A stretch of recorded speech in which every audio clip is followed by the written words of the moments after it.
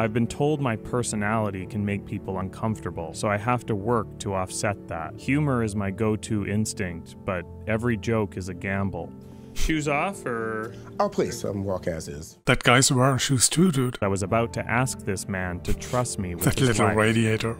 Kor responded to a vague Craigslist post sharing a story about a lie he told his bar trivia team over 12 years ago. I decided to let them think I had a master's degree when I was just getting my bachelor's. Wow. Shocker. I assume you've seen some of my previous work, or...? I'm afraid I haven't. Okay. Didn't you say your trivia specialty is television? It is, but there's even a limitation on that. This conversation's going pretty well. Okay. I mean, do you think so? Is it or isn't? So far, so good. Everything that's happened so far today, I've rehearsed it dozens of times in a replica of your home with an actor playing you. Okay. What? Remember a couple weeks ago when the gas company came by because of a leak in your building? This is just getting creepy. Imagine being that guy. We tried over and over. Hi, Nathan. Hi. Hey. Nathan. Hi. Hi. Nathan. Hi. Oh. What is this? They missed the little radiator. Everything that's happened so far today, I've rehearsed it in a replica of your home with an actor playing you. Wow. Wow. Wow. You're really sick.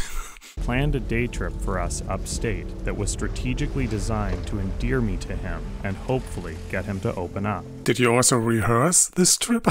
I didn't tell Kor, but I had arranged ahead of time to have the guns loaded with blanks, in the hopes that it would create a moment of bonding because we were both bad at it. We're not good at this.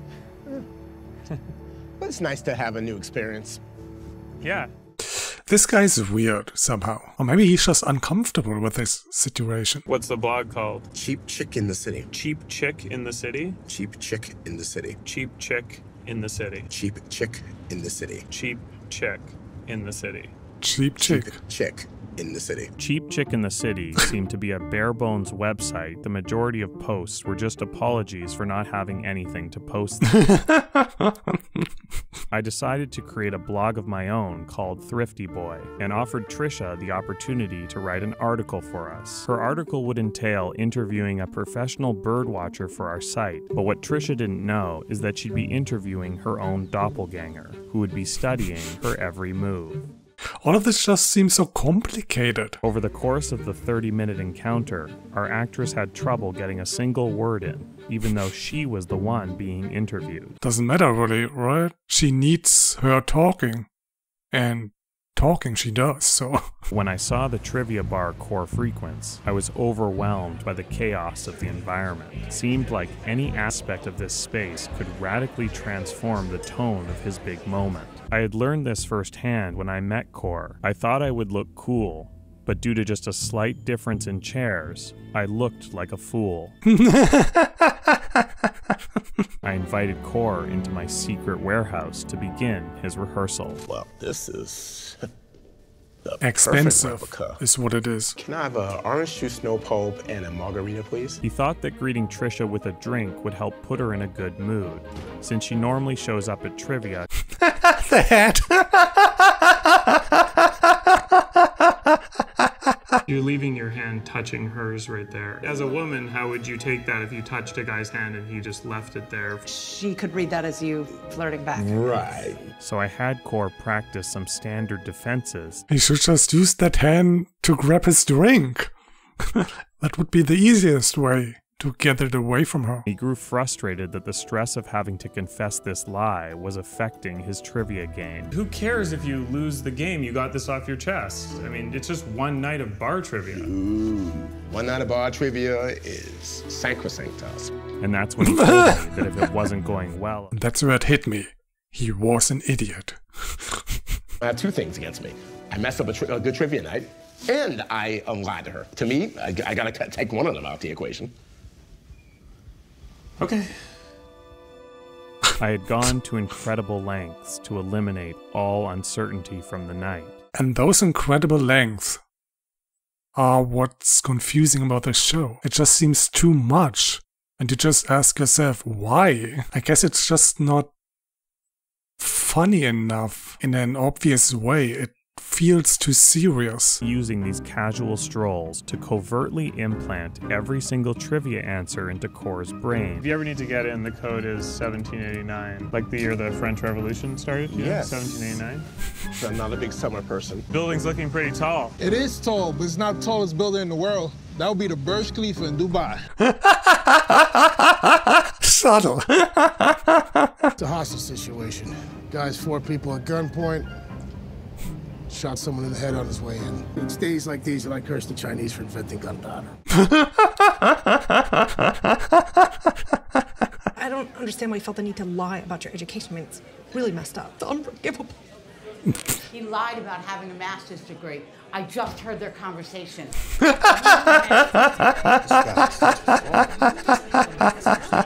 And the loser of tonight's trivia is Core Skeet. Already rubbing it in now. When he arrived, there was a problem. The table was taken. We had rehearsed for this exact scenario. My grandmother died of brain cancer recently, and this terrible thing. This table here is like a sentimental thing. Dude, what?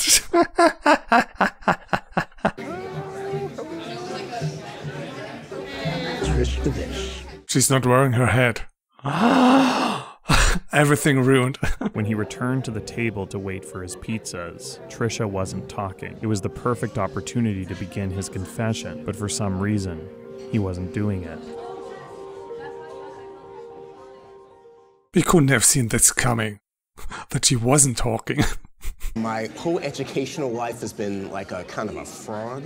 Really? My friendship with you means a great deal, and I don't want you to think that I would even continue lying to you. Instead of trying to move on to another topic, Core sat with her for the next hour and a half and began sharing things that he had never told Trisha in their nearly 20 years of friendship. I feel like the true intention of the show isn't even entertaining the audience. It's maybe more meant as an inspirational, motivational kind of thing, with some humor mixed in. There's something I need to come clean about. I knew what the trivia answers were going to be tonight, and I taught you them in advance without you knowing. I feel terrible about it, and I'm sorry. I want to say I'm sorry.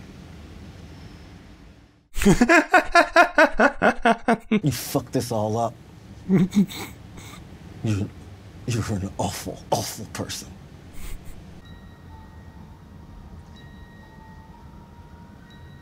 You won't say it. I think you're a great guy. Now I'm actually kind of wondering if this was even true. If this really was just a real guy he helped. Or if it was all just a fictional story. Because it definitely has those vibes. Like helping this guy but not being able to help himself in that last scene there with him. That's definitely character development in the sense of drama. It's definitely a weird mix, this show overall. Part of it felt like actual drama. The tone overall was just so serious. But then part of it, this whole staged rehearsal, felt like classic Nathan For You. But the way he tried to help that guy felt like one of these shows where they meet random people to help them out of some kind of dilemma, like rebuilding a house or getting them out of financial debt or something like that, those kind of shows. It's a mix of those 3 things, and it's just kind of confusing because you don't really know what it's supposed to be.